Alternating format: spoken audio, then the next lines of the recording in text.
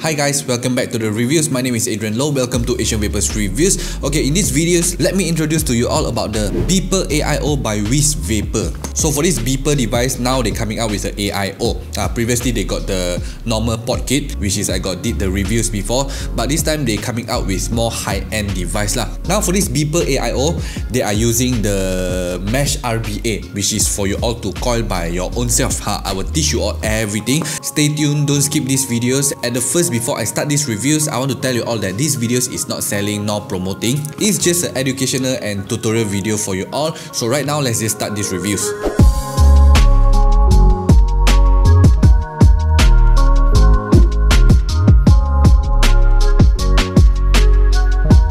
So there are 4 or 5 types of colors, which is another one is white color, very nice, and I didn't receive, they didn't send me. They just sent me this blue color and also this black color. So let's just take a look about 2 of this color. Black is also nice, the blue is also nice. For this device, they came together with this cover as well for you all to put in your pants or anywhere, like this.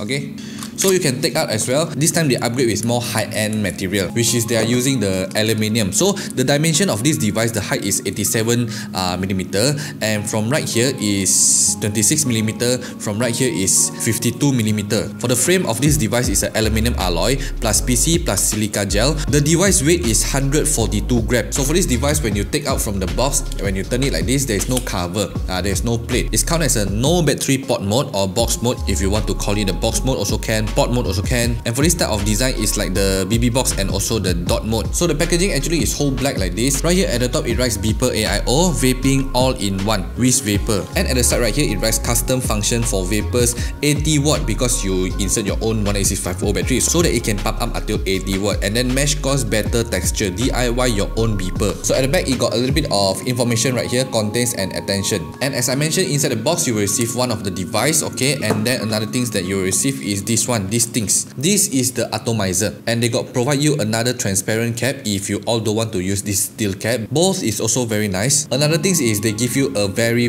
nice drip tip. 510 drip tip, very nice. So at this section right here, they got provide you a little bit of the tools such as this for you all to roll your mesh coils, and then they got give you this to put in your at the top right here to screw it. They give you another thread for you all to spare extra. Oh, one small screwdriver and 1 Allen key screws. Not yet. At the bottom right here, finally you will get this 2 cottons and then a little bit of the O-rings. You will receive the panel. Last but not least, you will receive a card right here together with the user manual. You all just scan the code. So if you get the black color, they will give you the black drip tip together with the black color panel. See, the black color panel, very nice. So for this type of panel, actually is located at the back only.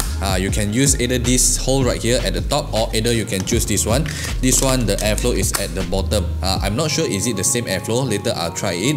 And at the front right here, there is no panel. You cannot put in any panel. At the first, when I take a look at this both panel, I thought one is at the front, one is at the back, but there is no hole for the button. So how about this blue color? When you turn at the back and then you just put it like this, it's nice as well, everything transparent. So make sure your battery is wrapped very nice. You can wrap your own sticker or you use a nicer battery to put in. And the moment that everyone is waiting for, let me tell you about this RBA, which is they call it the Mecha RBA. Has a 3 ml tank on the bottom and an RDTA on top. So basically this one is a RBA, it's like a RDA. Okay, so when you take out this cap, okay, at the top there is a mesh gauze for you all, and for this steel, it will slowly absorb the e-juice going up. Okay, and then hit the mesh gauze, but then right here you still need to insert the cotton later. So for this steel, you can take out as well. Actually, you can take out as well. See, you can just pull out the steel like this, and then if you want to change cotton or drain your e-juice, you take out this steel and then you just drain all your cotton. You can wash it, it's a washable, and then you just put this stainless steel back in like this. So nowadays all the new generation RDTA, they're using this type of steel for you all to absorb the e-juice. 3 ml, remember, and very simple. You can see a screw right here. You just open the screws right here, the left and also the right, this side another section. Okay, just open both of the screws, just loosen it a bit. Oops. So for the deck, all the component is very tiny, and you must use the mesh that they provide and also the cotton, this shoelace cotton. Just take out. They provide 2 mesh gauze. I'm not sure how many ohm is this mesh gauze. Later I'm gonna try it. So you're gonna use these tools, okay, these acrylic tools, and then you just roll it around this mesh gauze. You just roll it like this, and it's done. See, Just roll it like this. So for the mesh, very easy. You just put it into the left and also the right post. Okay, like this. But must be careful because everything is very tiny. Sometimes it will jump out. Or maybe you can screw at one side first. This. And then you put in another one. And screw it another side. Tightly. And like this. So make sure don't bend the mesh until it looks very ugly, okay? Make sure it looks nice like this. And before we put in the cotton, remember to prime it first, okay? You need to see the fire, is it from inside to outside, got any hot spot or not, need to make sure. So for this device, you need to put the 18650 battery. Okay, it's a spring loaded. Just push in like this, and then you put in this atomizer slowly. And then before you put in this atomizer, see, you cannot put in. You cannot put in. See, you cannot put in. It's blocked. Everything's blocked. You need to take out the 5-time top part right here. Just twist it. Only you can put this atomizer, and you need to put back this adapter. Because okay, as you can see, there is a steel plate at the top right here. There is a negative pin. Because of this cartridge, there is no thread. At the bottom, there is no negative. There is only positive. So that's why they make a 2-pin like this for you all to touch the negative. Now you can see it reaches 0.22 ohm. Okay, and gonna press the fire button to see the firing. Okay, the firing is nice. Firing very nice. You don't even need to scratch it or prime it many times. No need. See, when I press the fire button, the fire go from inside to outside. Very nice. So without wasting our time, now we can just wait it cool down. Okay, for the coils to cool down, and then make sure there's no hot. Okay, and then just open it back, and then we're gonna take out this cartridge slowly. And then the battery remains right here. Most of the atomizer RDTA, they got the negative, they got the thread to connect with the 510 thread, but this one don't have. They just straight like this, and then just directly give you a gold-plated positive pin like this. And for this device right here, you also can see there's only one pin. There's only one pin right here. So that's why they make this 2-pin go straight until the top for you all to touch with this adapter. When you close the cap, see like this. When you close the cap that time, there's a 2-pin right here. See. And then if you use this cap, there's a 2-pin right here together with all this steel. I think this is a stainless steel. So it depends on you all what cap you all want to use lah. But for me, I want to show you more nicer. I'm gonna use this transparent cap. So the next thing you need to do is use one of this shoelace cotton. For this shoelace cotton, very easy, very simple. You just put it into this hole like this. Just put it into this hole slowly, and then pull it. Okay, pull it slowly. This. Okay, and for this side right here, you need to make it fluffy a bit like this. Before you trim the cotton, you better put in a little bit of the e-juice lah. So the e-juice that I will be using is this premium e-juice lah, the KARDINAL butterscotch coffee. It's a 60 ml, and the flavor taste, as I can tell you, is very nice lah. Very perfect. Very fragrance. Just strip in. Just a little bit of e-juice is okay. Then we chop it slightly. Gonna measure, not too short. Chop another side. Use a tweezer. Just push it inside.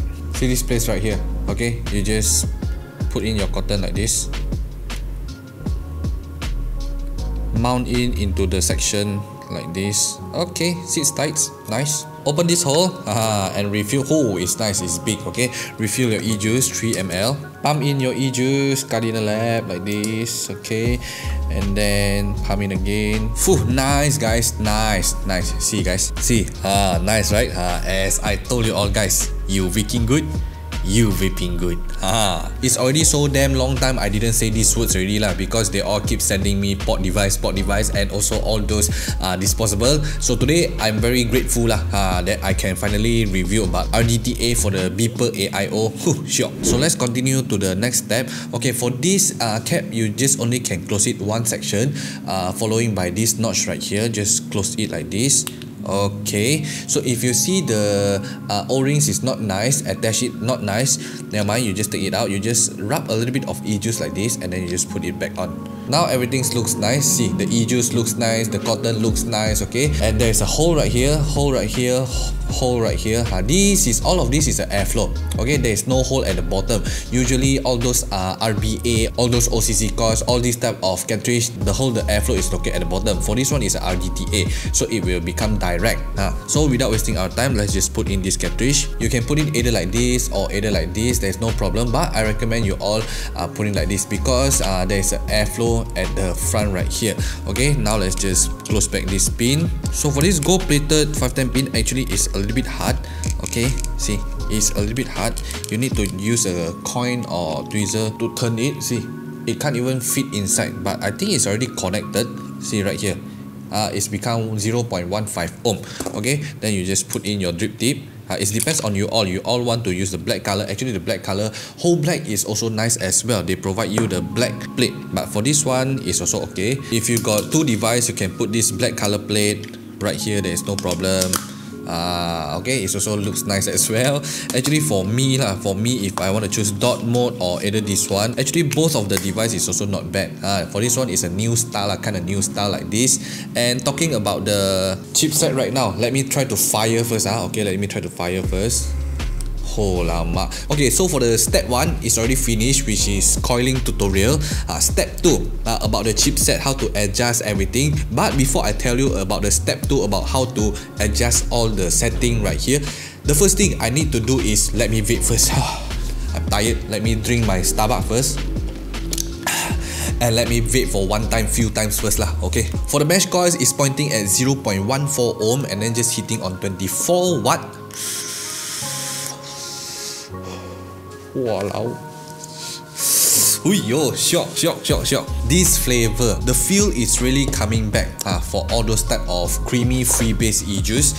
Okay, and drip into this type of device. Actually, for all those port AIO, port mode, comparison with this one, if you're using RDA, is totally different feel. But for the 24 watt, actually it's not enough. Really not enough for me. I need to pump up more higher wattage. Okay, let's just pump up more higher wattage, such as around 41 lah, 40 watt, 41 watt. Press the fire button.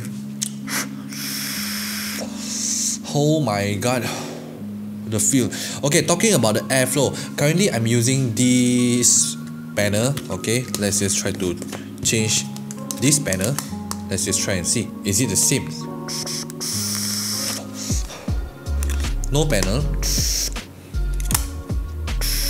It's almost the same. Okay, the airflow is almost the same, but there's only one thing you cannot adjust the airflow because it's a RDTA. It's meant to be for you all to play huge wattage, huge airflow because it's a RDTA. Okay, Malay call lion, guys. Padu, lion, molokek. So right now, after you understand about the RDTA coiling tutorial, now let's just talk about the chipset. Okay, for the chipset, you press this enter button. There's a left, right, and enter button and fire button. Okay, you press enter button. Inside, you will straight go inside the setting. Every setting right here. You got the back. Okay, goes back to the main screen, and then you press enter. Okay, texture option. For this one, as I can attach a picture right here for you all. They got a violence, which means it's very fast firing lah, and then normal, and then soft, and then juicy taste, and then dessert nut taste, and then you got tea milk taste like this. Okay, and then you can straight go back by just pressing the enter like this. Okay, and then flavor clip. Flavor, you got 10 flavor clip right here. You all can adjust what name you like lah. Like example, you press the first one and then you choose ABC, what name of the flavor, and then next time it will appear on the main screen. But I'm not gonna use it. Okay, just press back. Okay, I'm not sure how to just press enter. Okay, for this one, another one, Cyber Fortune. This is a game lah, dice and 64 hexagram. Previously, for the previous beeper also got this function already. And then time setting, you can shut down and lock setting, and then just back, and then about beeper, you can put on your own name and then model, and then all these things lah. Okay, you all can check it out by your own self, and then reset. You can reset the beeper now. Let's just press no and then back. Okay, for the path right here, I'm not sure how to reset the path. Okay, right now you press the enter button and the left button like this. You cannot reset the path, and then you press these two buttons, it's lock. Okay, and then you press enter again, it's unlock. Okay, and then you press the left and right button together, it will show you the chipset like this. And then if you press 3 times, 1 2 3, 1, 2, or either 1, 2, 3, 4. You cannot reset the path as well. So maybe for the reset path is right here, reset. Okay, error reset beeper. Now press yes, and then you go back. Okay, now there is no path at all, and everything will be reset. So how about if you reset, the flavor clip is also reset, everything reset. So I think that is only the way for you all to reset the path lah. But in case if you all already save all the setting, the name, everything, the flavor clip or everything, you all cannot reset path lah. Once you reset the path, everything reset. I think it's like this lah. So this time for the beeper, this beeper AIO comparison with the previous version, unfortunately I didn't bring the previous version, the non-AIO version. The cartridge with the OCC is okay as well. For the previous version, it's more lightened, it's made by a plastic. For this one, actually when you hold it, it doesn't feel like the previous version. Even though it's just a design, I can feel they really use effort to make this device lah. Okay, it's like grade A device lah. It doesn't feel cheap at all. Okay, see all this panel, they make it transparent inside the another layer, and for this time all the button is very good to press, even though the fire button, for the fire button, as you all can see right here, there is no rattle sound. Okay, and it's kind of heavy even though they are using a aluminium alloy because of this RDTA, and together with a single 18650 battery. So the weight of this device, actual weight lah, if you put in the 18650 battery, everything together is nearly 200 gram. Okay, it really brings back the box mode memories lah, like the RDTA. So for this device, the display screen is 1.7-inch OLED screen. The airflow is located right here. Okay, one side, and then another side right here, and this is Type C 5V2A. They are using the 5V2A. For this device, the maximum is 80 watt, 5 until 80 watt max. The display screen right here, you can see your battery percentage and then wattage right here, volt, ohm, path, and then WIZVAPOR, and then beeper AIO right here. Okay, so a recommendation for the mesh coils that they given, you all can pump up roughly 60 watt, 65 watt. There's no problem. See, okay, like this, 0.14 ohm. Together with using this YOOZ butterscotch coffee, the Cardinal Labs, and then press the fire button. Power sial, very power sial. Now let's just try and see. Steam. Just release the fire button more earlier. Oh, steam. Shock. See ya. Just release the fire button more earlier if you want to use higher wattage. Example like 65 watt. Shock. Okay, so that's all for these videos that I want to tell you all for today's reviews about the WIZVAPOR beeper AIO. Actually the name is quite long lah, WIZVAPOR beeper AIO. I see you all at my next reviews again. My name is Adrian Loh. Thanks for watching Asian Vapors Reviews. Adios.